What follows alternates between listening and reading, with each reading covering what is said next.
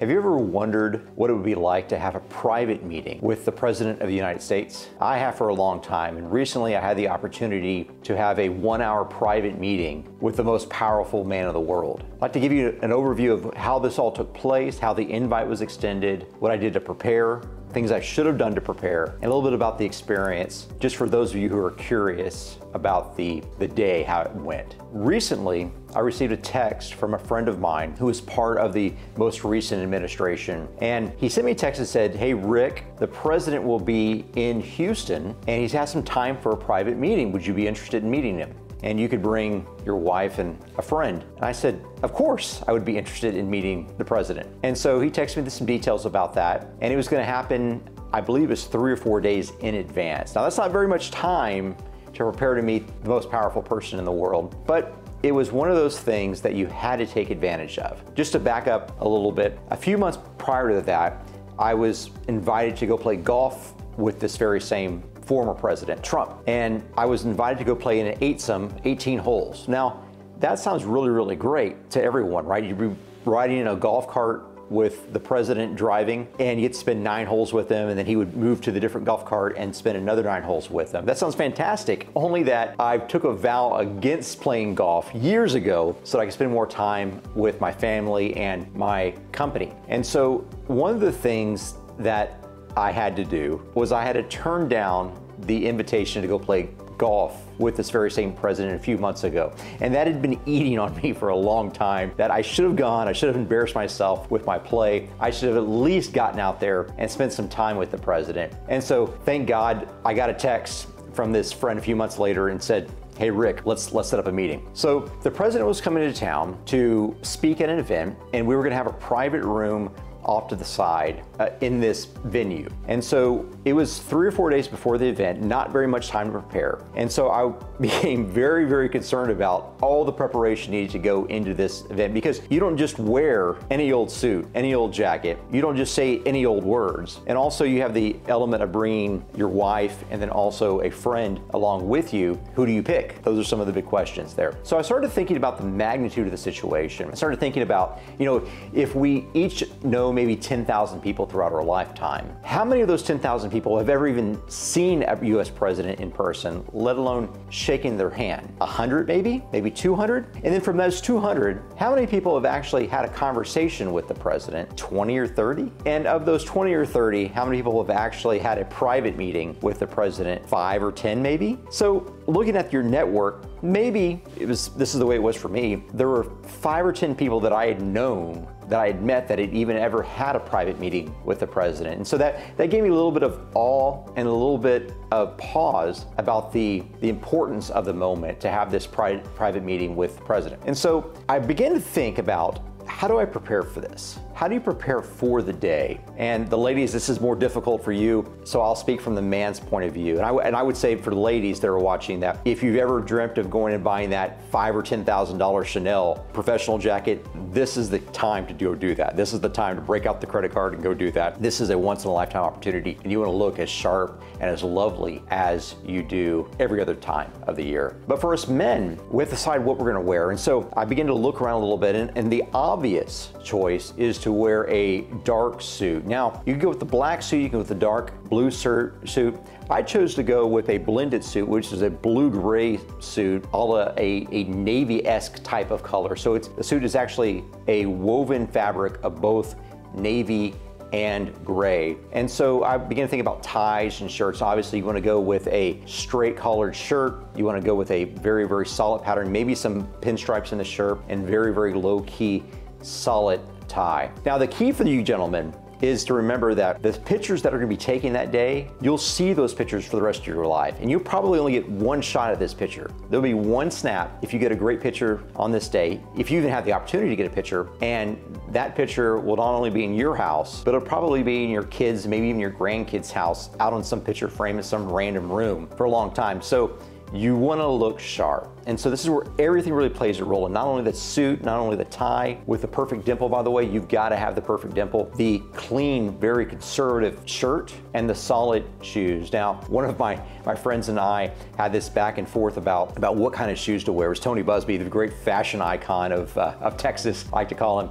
and had this debate about whether to wear leather shoes or to wear a more exotic, darker shoe, maybe a alligator or maybe another type of animal. And we decided that traditional dark leather shoes would be the most appropriate for the occasion, because it's not a matter of you're meeting a person, it's a matter of respect for the actual office. And so no matter what party affiliation you might be from, or someone that just disavows both parties, I think the respect for the office is something that's superintendent of the event, let alone the actual personality of the person that you're meeting. So out of respect for the office, I chose the unexciting dark brown leather loafer. And so this gives you a little bit of an attire of what I wore. Hopefully this will help the 10 of you who get a chance to meet the president in private and be prepared for that day. Now, one of the things also we have to keep in mind is the president, if you're meeting in private with him, will want to have a conversation, right? These guys are masterful communicators. You think about Clinton, you think about Obama, you think about George W. Bush, you think about Reagan. They were masters of the small group. They were great on stage, but personally, they made you feel valued. They made you feel important. They made you feel like they really wanted to deep dive into your soul and know you as a person. And this is why men like that ascend to the presidency, is because they're able to relate very, very quickly. And Trump was no exception to that. So one of the things we had to do is prepare what we're going to say. Now, I'm not smart enough to know that. I'm not smart enough to think about that. I did not realize that until the day of, and I'll tell you a little bit about this in a second, that I should prepare what to say. And also, I should be prepared to be thankful for the occasion. I was thankful. I prepared to thank the president for certain economic bills he passed, certain defensive measures, certain instances where he could have taken overt military action. He chose to withhold the resources and save potentially a lot of American lives. I came prepared to thank him for those things, but I didn't think about the other counter questions that he may ask, given we'd have an hour together. And so let's talk about the day of. The day arrives, and we arrived 2 hours before the planned meeting time at this stadium. It was at the Toyota Center in Houston. And so my wife and I arrived, we go through security, and we're immediately met by an escort that then takes us to go meet Secret Service. Now, Secret Service, we've dealt with them a few different times. They are fantastic ladies and gentlemen. They're very professional. And I assure you, they know who you are before you arrive. That you give them your first and last name, city of birth, generally, country of birth, and maybe one other identifying piece of information, and they know who you are. We've actually hosted other events at our place with Secret Service protection, and they are impressive. They run rehearsals. They are really, really great, and they also know everyone who's going to attend, and they've done their due diligence on those individuals. So they're fantastic folks. So they lead us up into this private room. Now, the day of, there's a massive storm. So Air Force One or Air Force Two or whatever it's called that day is flying in from Florida, I believe, and he's flying into the Houston area, and there's massive storms. So the president is forced to be diverted to Beaumont, which is about an hour and a half away. What this also means is the motorcade that's pre-staged at the airport in Houston has to drive another hour and a half to go pick up the president at this other airport. And so it's a huge change of plans. So not only do they have to drive out there to pick him up, they then have to drive the hour and a half back to get him here. And one funny thing was Bill O'Reilly, who was scheduled to moderate, to hold the conversation with him, also had to be diverted to Beaumont. And he arrived in Beaumont, and one of the guys in the room was texting back and forth and calling Bill O'Reilly, if you remember this old Fox News commentator, just a really, really interesting guy. And Bill O'Reilly says, "Can't you guys send a limo for me? Can't you send something for me to be able to get there in time?" And Bill O'Reilly had to take an Uber from Beaumont to Houston. Now, if you know anything about Beaumont, these are not like Uber Blacks. These are Ubers that he had to ride in. And so the funniest thing was having Bill O'Reilly text and call this guy that was sitting next to me the entire time, give him a play-by-play about what he's passing, what he's thinking. He's not a happy camper about this, but he finally makes it there as well to interview the president. And so the president flies in, comes in, and it's now somewhere around 5 hours late. And so we've been waiting around a while. We've been there now close to 6-7 hours. We've got some other folks there that are hanging out with us. Don Trump Jr.'s there.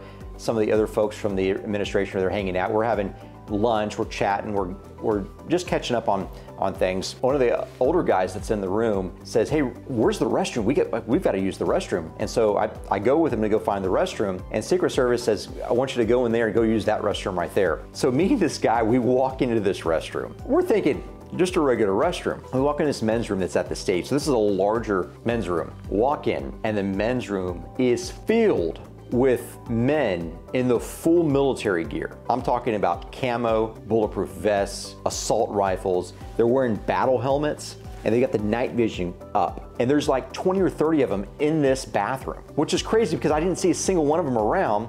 You just saw the regular Secret Service and city police and county and more localized law enforcement. But man, when we walked in that restroom, they were there in force. And it was some of the funniest things because they all had their night vision cameras on the recording in the restroom. And so we had some great banter with those guys and left them there. But that was pretty cool seeing all those guys just like they're pre-staged for something goes down, they're ready to go. And I'm sure that wasn't the only restroom full of those sorts of gentlemen and those sorts of gear and preparations being made. And so the president walks into the room. This is now 7 hours after we've arrived, and there are 9 people in the room. 9 people in the room, plus the president. That's pretty amazing, and I'll put up some pictures that show you how this is set up. Now, the president is sitting at the head of a U-shaped table, sitting at the head. My wife is here next to him, so he is literally right there. She can reach out and touch the president, and then I'm sitting next to her, and then my friend, business partner, is sitting next to me, and we've got some folks sitting across them, and then we have Secret Service. We've got a couple other guys in the room. So there were 9 people in the room, and we spent an hour there just talking to him, just trying to feel about what his thoughts are. You know, specifically, are you going to run for president again? Are you going to certainly, try to revoke some of the actions of the current administration? What are your thoughts on the election? What are your thoughts on COVID? What are your thoughts on the economy of the Gulf industry? All these sorts of subjects we had a chance to speak about. Now, the go-to question for the president back to us is, tell me about yourself. What do you do? Now, that's a pretty wide-ranging question, and you really don't have a good idea about how much time to spend on that. Tell me about yourself. What do you do? Now, my wife is the expert, and she told him about her work as a voluntary librarian at the church and some of the volunteer work that she does, and it was perfect. It was perfect, and he asked her a few other deep-diving questions about what that involves, like with real books or with digital books, that sort of thing, and had a great series of questions for her about the kids, those sorts of things. And he moved on to me. What do you do? I said, I'm in commercial real estate, Mr. President, just like you. And that was enough. That was enough. That was the flag that this is a boring fella, and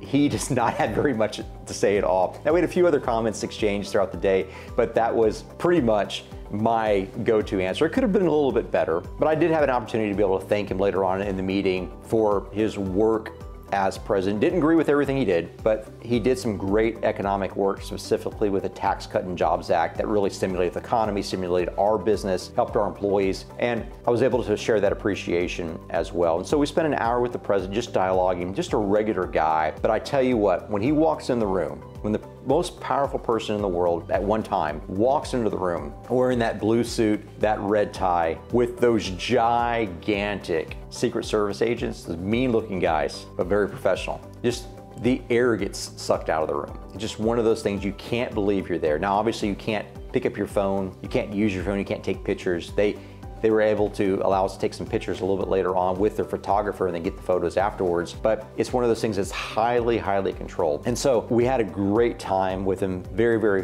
charismatic, very, very wise in the sorts of things that he did. Great with people. I mean, I wonder, and I would like to meet Obama and Clinton at some point to be able to find out what sort of personal charisma, personal charm they have on a one-on-one basis, because I'm just fascinated by the skill set that this one president had. And you know that Bill Clinton and Barack Obama have a little bit more of a charismatic bent rather than a more curmudgeonly type of thinker. I really put President Trump a little bit in the deep thinker category, despite his words, with someone like a Dick Cheney, who maybe is just a brain that's very thoughtful about things, but then when he articulates it, it's very, very simplified. It's very simplified, very digestible for the masses. And this is one of the things that President Trump was able to articulate while we were together. And so I thought about, what are the 3 things that it would be helpful for you to know in preparation for a big day like this? Because most of these big days, I've had a number of these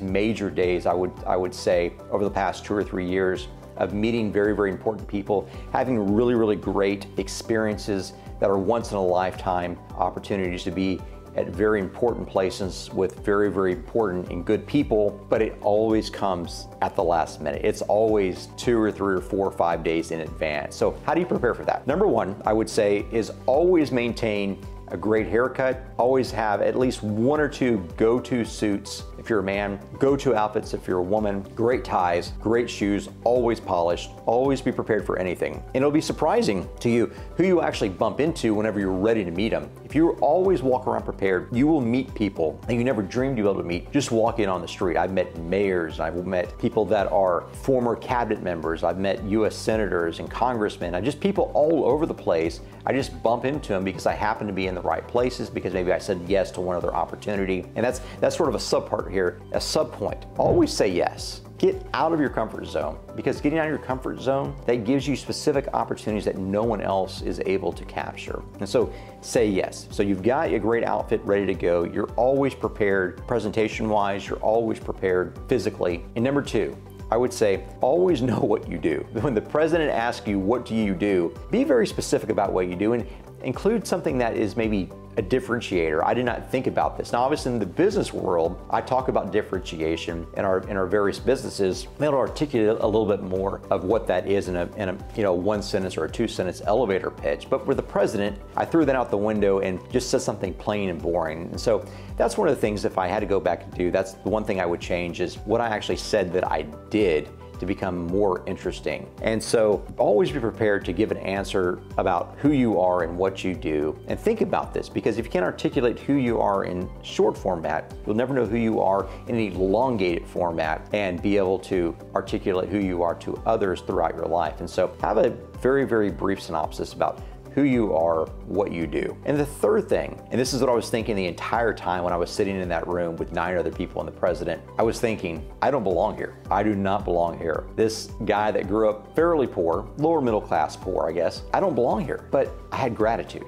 I was thankful for the opportunity to be able to be in that room with those people and with one of the guys I think that pushed the economic success of our country forward more than anybody else had. And it was just a great opportunity. It's a once-in-a-lifetime opportunity. And what you'll find is, as you're more gratitude, you're more grateful, you have more gratitude, and you start saying yes to more things. You start pushing the boundaries. You start asking for people to think about you next time there's an opportunity, that these opportunities will come more and more frequently. But you have to be prepared, because the greatest opportunities have the shortest fuses and they may never come back around again.